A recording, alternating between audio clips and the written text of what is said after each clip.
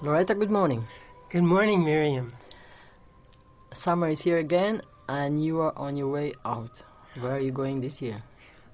This year I've been asked to come to Colombia to a Sri Aurobindo center high in the mountains to do a workshop, a lecture workshop.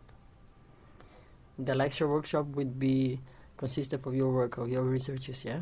On Sri Aurobindo and the mother.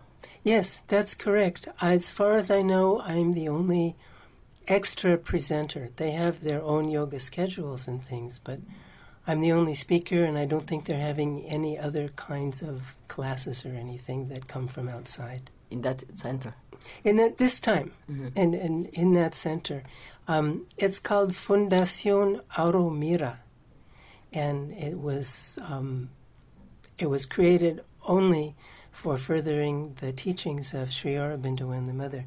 This is their mission statement. It's for the birth and evolution of for the study of the birth and evolution of consciousness, individual and collective, based on the teachings of Sri Aurobindo and the Mother. How Sri Aurobindo Center started in Colombia? There is a man who was once in the ashram. He's called Swami Brahmdev.